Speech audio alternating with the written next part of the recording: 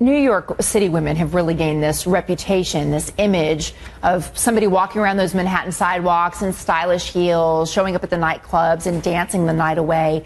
But what if walking and dancing or running isn't an option? What if instead you have to rely on a wheelchair to get around the streets of Manhattan? Well, that's the reality for one New Yorker who is just not letting her disability stand in her way. Danielle Sheypuk was recently crowned Miss Wheelchair New York, and now she has her eyes on the national title, Miss Wheelchair USA. Danielle, it's so great to see you today. It's so good to be here. Tell me about winning the title Miss Wheelchair New York and what that means for you and your platform. It's just a great opportunity for me to really put my platform out there, which I've felt passionately about for a very long time. And that's that people in wheelchairs are dateable, sexy, and want to be in relationships. And there's a lot of stigma associated with dating or relationships and sexuality if you have a physical disability. Why do you think that stigma exists even when other prejudices and stereotypes are breaking down in our society and culture? You know what, that's an excellent question, and I refer to it as the last taboo. It really is. There's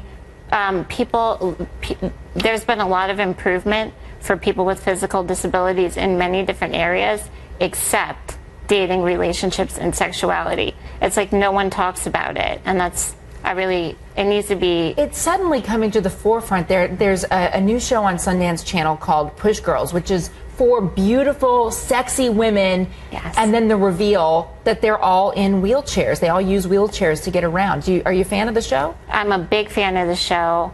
And I remember even the first episode, it opens up, one of the characters is introduced in bed with her boyfriend. And I was thinking, yes, finally.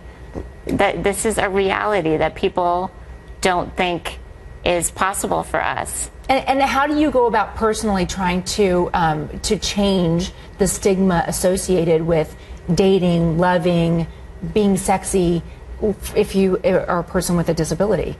I feel like it's a real grassroots effort. I feel like I have to start at the very beginning, and that's just exposing people.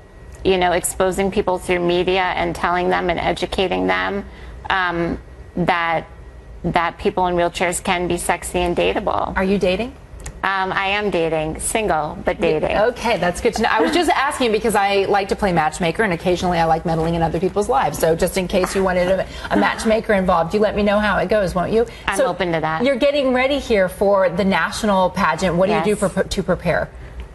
There's a whole host of activities that we're going to be doing there.